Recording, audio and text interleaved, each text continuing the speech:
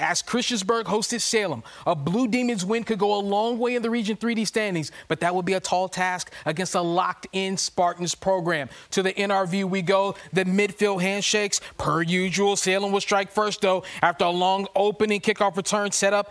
Josiah Persinger punching it in for the touchdown. They missed the two-point conversion, so it's just a 6-0 lead. Salem kicking it off. Ensuing kickoff this is. Matt Annis rumbling and a bumbling to midfield before being pushed out of bounds. However, Blue Demons in great territory. Isaiah Cotto with the quarterback keeper for the score. Christiansburg missed the extra point, so we're tied at 6, but not to be outdone. Check out the long bomb from Persinger to Persinger from Salem's own Eli Taylor with enough mustard on this one down the field, and it would be finished off by Persinger himself. A spin move to find pay dirt. Salem goes on to a 55-13 victory.